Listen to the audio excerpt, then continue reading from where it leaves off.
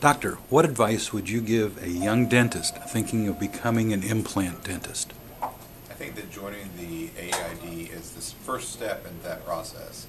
I highly recommend the Maxi courses because I think that gives you a strong foundation and grounds in how to begin your implant practice, and it also gives you other dentists who are in your same position that you're in so that you can work with each other and ask each other for questions and advice, because you're probably going to be in the same, having the same issues that are going on. Thank you.